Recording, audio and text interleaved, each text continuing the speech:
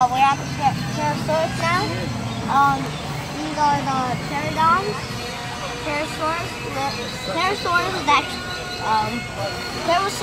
actually No, that's fine. Pterosaurs is actually a wrong word for pterodon because Pterosaurs is actually a type of the flying animals.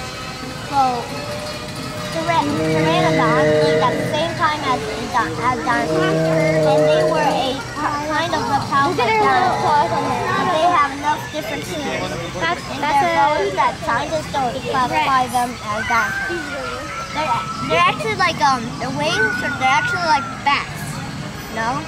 So they actually figured this out already. So you don't need to listen to this.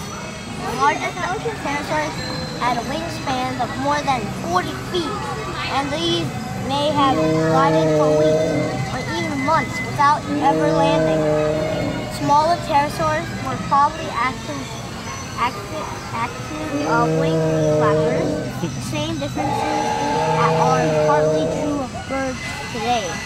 So I got the Ankylosaurus here now.